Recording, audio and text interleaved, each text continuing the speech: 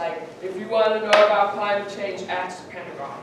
Like, if I would have came to this meeting and did a Google on Cindy Sheehan and what she had to say about the Pentagon, I would be able to express it more clearly. But I know that that information is out there.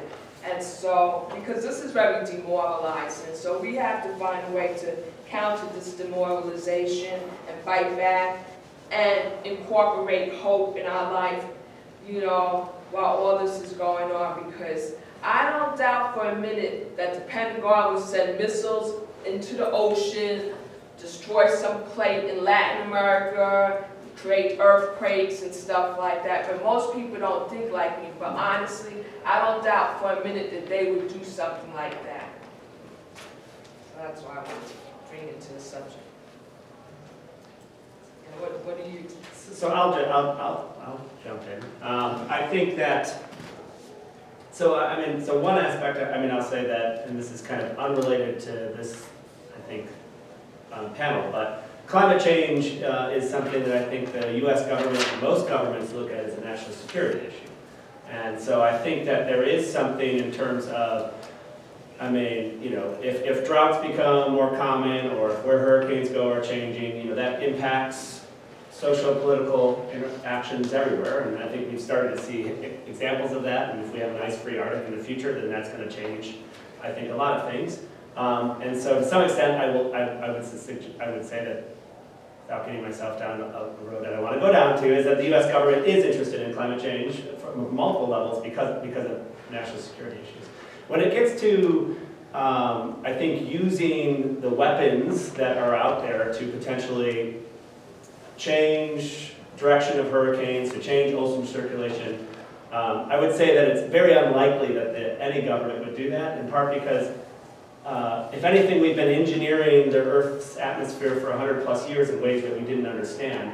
And I think that we don't actually have the ability to do any of that reliably and without potential ramifications for everyone on Earth. And so I would assume that there's that level of using, I guess, science to kind of engineer science is something that that would be very unlikely, at least in the near future. The gentleman next to you, Chris, had a question, but go ahead. Yeah.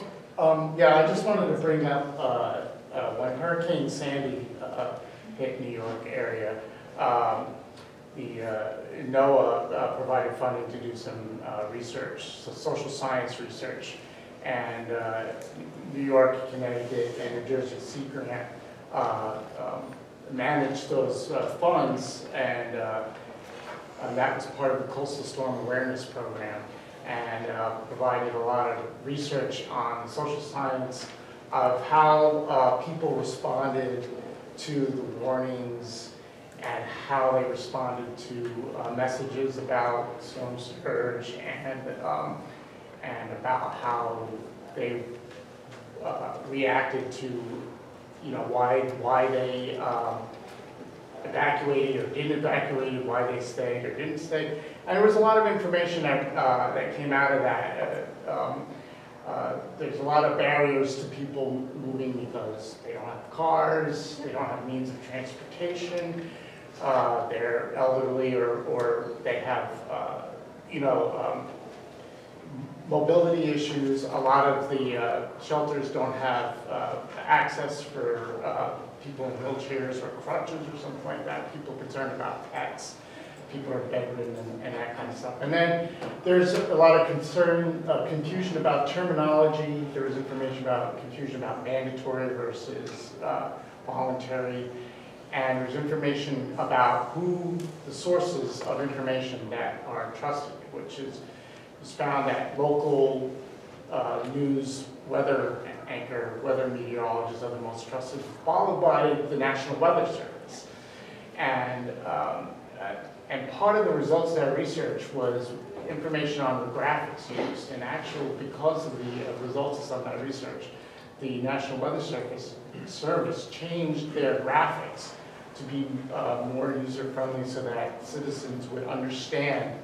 And that's been like an ongoing back and forth between the researchers, Sea Grant, and the National Weather Service to update their graphics so that they're more understandable to the public.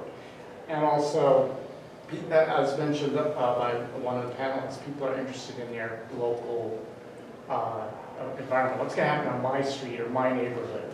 And if you watch the Weather Channel, they've adapted some of that. They have some of this virtual reality showing a street scene, and like, this is what 8-foot storm surge looks like, you know, and they show a car getting buried, and it helps people to visualize, oh, what that means. And so that collection of research, which was from 2014, had a lot of reviews for social science applications.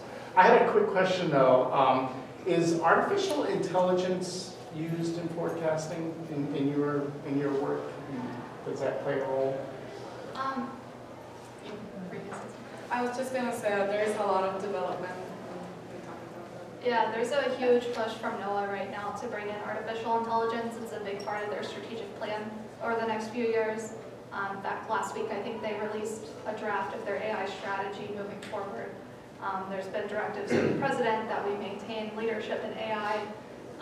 In terms of what's currently there, I don't think we quite have anything operationally that's using artificial intelligence. There's a lot of developments happening. I know we experimented with a neural network for intensification this year for hurricanes. It's going to require a lot more work to get it to where it can be operationally used, but also data assimilation-wise, I think artificial intelligence will play a big role in bringing some of those observations, assimilating them into the models. They can be computationally, save costs computationally and time that we need to get them in time. So I think there's a lot of movement in that direction, and I think there's going to be a huge push in the next decade to bring more of that into the forecasting realm. And I'll say that it's not being, I think it is being used in other weather applications. That in our department, we had a seminar yesterday from someone who works at the Weather Prediction Center, that it is AI is being used, machine learning is being used in prediction of flooding rains, so just non-hurricane flooding rains over the U.S. There's a product developed at Colorado State University that's actually being used. So I think in hurricanes, in some of my work, we've used it to look at patterns of flow around storms to predict what they're going to do. I'm actually using a neural network to do some work looking at, to try to pick out which storms are going to undergo rapid intensification. So I think there's a huge push in a lot of areas where it's being used. And I think that's one area where there's going to be a lot of growth in the next 5 to 10 years. And from a computer model perspective, I mentioned the teeny tiny processes that happen very fast and that we don't know a lot about. And at NCAR, the National Center for Atmospheric Research, there are people whose titles are specifically machine learning scientists who are working on developing algorithms using AI, machine learning, deep learning to predict those processes and be integrated into the model. And the advantage being that they are a lot faster than what a computer model could do. So that's another application as well. Not necessarily replacing the whole computer model, Right. but like supporting the computer model where it's deficient. It's very interesting.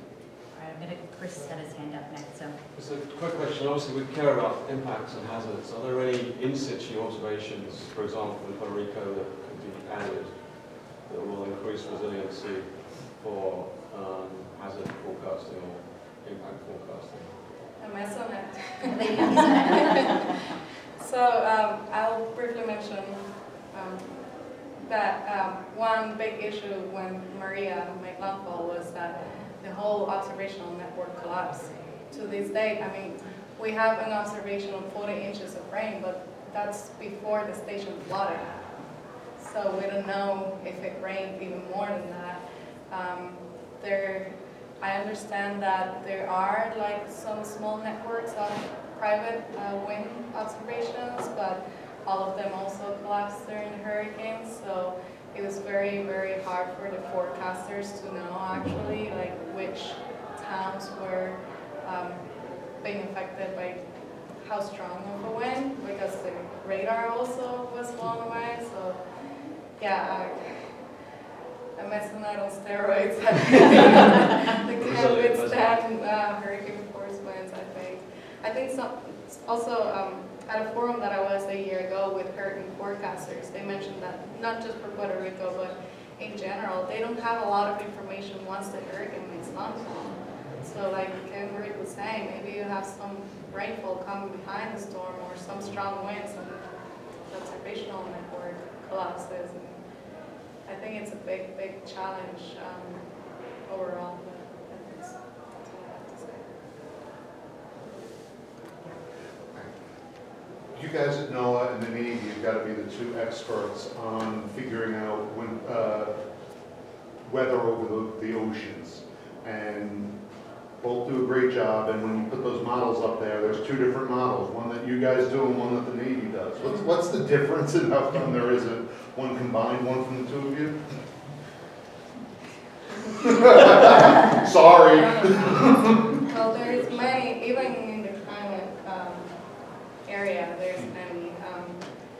The models are very different. They are called the Navy model or the NOAA or the European model because those are the agencies that contain them. But they are, in essence, they are very different in the numerics. They are very different in many aspects. NOAA is moving towards a unified system, so just one model to predict everything from tornadoes to rain to hurricanes. But yeah, I don't know if it's possible to just combine everything we have out there into one model because like each center has their own stakeholders and their own needs, and so they also have their own science behind their models. Well, Navy models also have practical uses. So, Yeah. framework. Yeah, I mean, I would just say that it's probably there's even more models from the climate side. So from climate modeling, I mean, there's probably, I don't know the number, but there's probably at least a half dozen, if not more, that are developed within the United States alone. And I think, part of that is, it's for the same reason, it comes out of applications. So like the Department of Energy, for example, actually has their own climate model, and that's in part because they're interested in knowing where water is going to be in the future, because every source of energy, besides solar and wind, depends upon water. Where the applications for NOAA might be different, and trying to understand how weather changes specifically or something like that. So I think there is use in having multiple models, because science is based upon the reproducing of others' results, and by having multiple models allows you to make more robust conclusions. If those models are developed separately and not there is always a little bit of overlap in which some parameter, some aspect of a model has made it into another one, and that's because maybe it's shown to be a superior way to represent this process, for example, in the atmosphere. But I think that the reasons are probably go back from historical reasons in which why so many different models exist. But I also think from a scientist's perspective that there's an advantage to having multiple models because it allows for kind of the real scientific method to work itself out. Not to forget that the atmosphere is very chaotic, so one single model cannot perfectly tell us what's going to happen. I do it for hazmat, I do dispersion modeling, I know. And some people, they do see the clouds. They put seeds in the clouds. Because I read this. I read this in an article, and several articles that people can put seeds in the clouds to create more rainfall, to create suffering for people and stuff like that. So it's not like necessarily it's not like out of And they use the weather models to actually determine where the seeding will take place. And then sometimes when I look up in the sky, it seems like there's like a crisscross, and it just seems so odd and unusual the way it is. I'm thinking, what are they doing now? Like patterns, yeah. From a climate science point of view, is there a sense that there's greater accuracy if we're looking at the signals implications, say, tropical cyclones, from climate change, from the counterfactual or the modeling approach versus the statistical approach? I mean, is it even, do we have a sense of one being more accurate than the other? So I don't know, I mean, I can't talk to whether one's more accurate than the other. When you're using a modeling approach, right, you're actually, it's an estimate. So, I mean, you're never representing reality exactly, and that's the basis of kind of numerical modeling. But the advantage of numerical modeling is so there's, when you look at, trends in precipitation changes, you should never rely on one technique, right? And so the nice thing about what modeling offers is if you looked at your observations and you've done statistical techniques to do this, which, for example, I'll use the example of Hurricane Harvey, because when people have looked at precipitation associated with that, there's been a variety of techniques in which they've all come to essentially the same conclusion, in which there's been some increase in the precipitation associated with Hurricane Harvey on the order of 7 to about 30%. So it's a wide range, but they're all on the side of there's been an increase in precipitation. The real use of models is it allows you then to say, okay, so now we have a little bit of consensus. Now we can use this model as basically a virtual laboratory. Right? So we can go in and we can try to understand, well, what aspects of the model, what processes are the ones that are contributing to these feedbacks that might be leading to these precipitation changes that are maybe larger than we expect.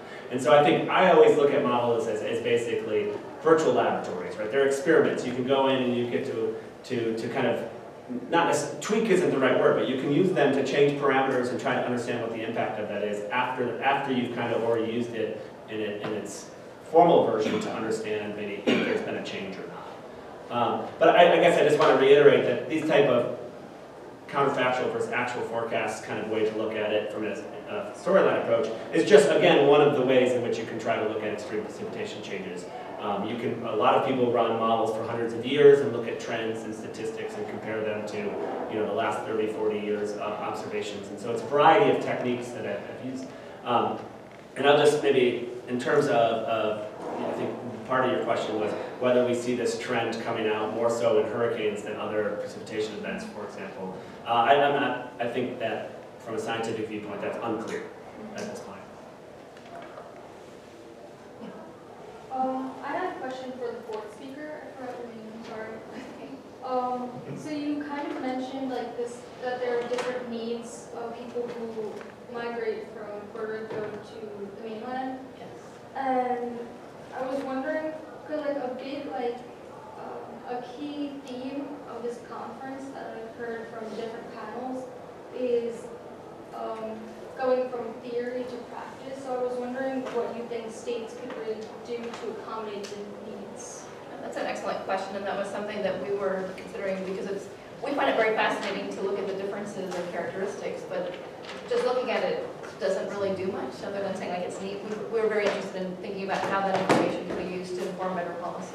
So if we know that migrants from the island into the more traditional areas where Puerto Ricans have settled, so again like New York, Massachusetts, Pennsylvania, Connecticut, if we know that their socioeconomic characteristics or their socioeconomic status is considerably lower than in other areas, that is where, let's say, social workers could step in to help facilitate.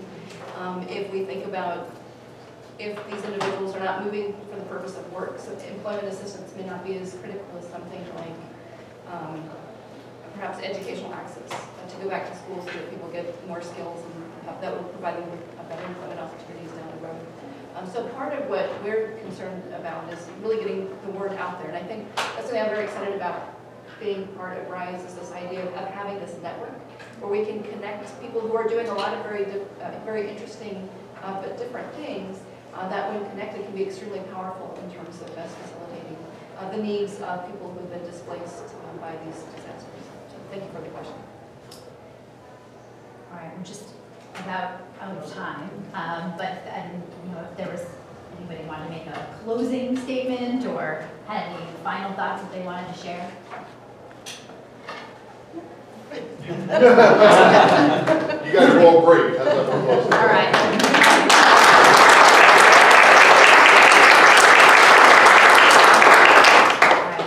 Moderator has to go teach now, but I encourage the rest of you to stick around and have some more great conversation. Hey, how are you? More stuff. Yeah, I was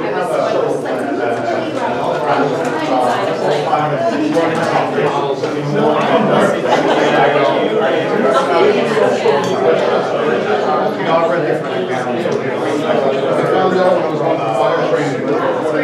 you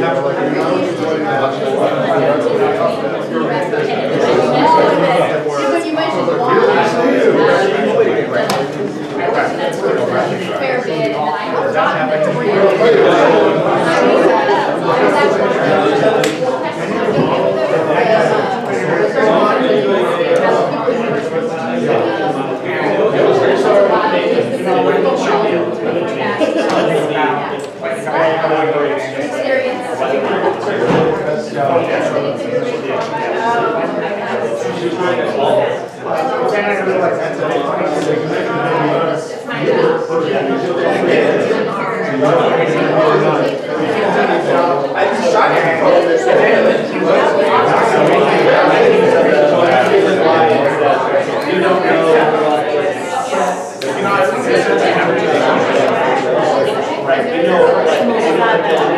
regional changes.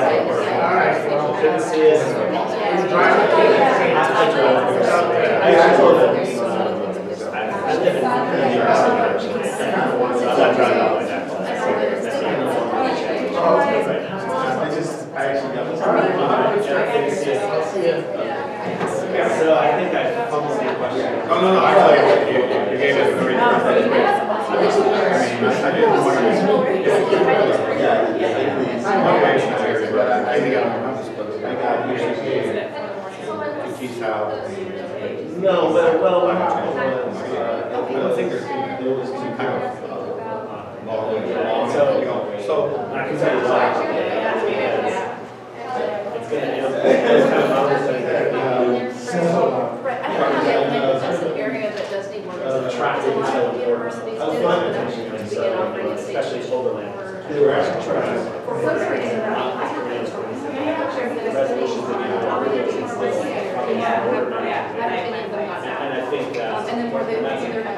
That's why I kind of, that's how we're feeling about these questions. Our one is just partly, there's been multiple models.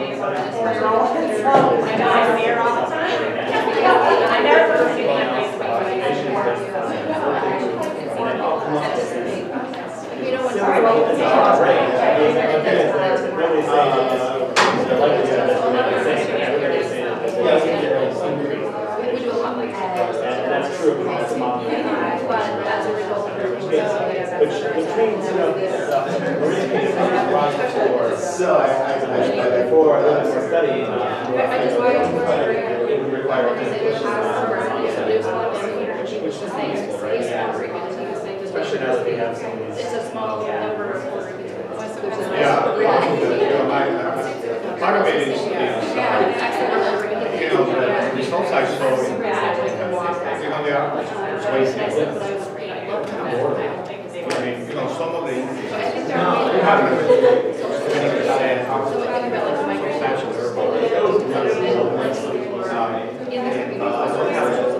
I'm not sure that Arabian patient So I would say that this is kind of, this is what a lot of my research group does. So we're trying to look at. So you can go from that. It's not only that, it's like, it's also, maybe surprising, we don't actually have how do we differentiate ground cycle interpretation from convection? So we're just talking about capabilities to basically so I took a bunch of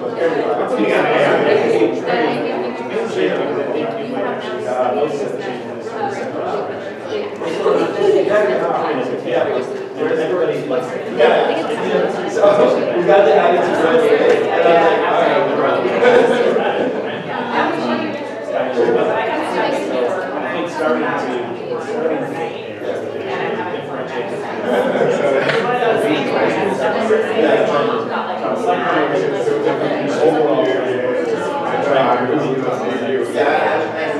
differentiate